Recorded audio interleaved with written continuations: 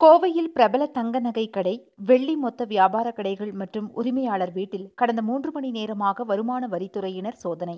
கோவை பெரிய கடை வீதியில் பாலமுருகன் என்பவருக்கு சொந்தமான ஸ்ரீ வாசவி செயின்ஸ் பிரபல நகை கடையில் 6 பேர் கொண்ட வருமான வரித்துறையினர் குழு சோதனையில் ஈடுபட்டனர். இதேபோல் காந்தி பார்க்கில் உள்ள உரிமையாளர் பாலமுருகனின் இல்லத்திலும் 6 பேர் கொண்ட குழுவினர் சோதனையில் ஈடுபட்டு வருகின்றனர். மேலும் ராஜேஷ் என்பவருக்கு சொந்தமான கந்தா சில்வர்ஸ் மொத்த வியாபார கடையிலும் 6 பேர் கொண்ட குழுவினர் சோதனையில் ஈடுபட்டு வருகின்றனர். இந்த 3 இடங்களிலும் கடந்த 3 மணி நேரமாக சோதனை நடைபெற்று வருகின்றது.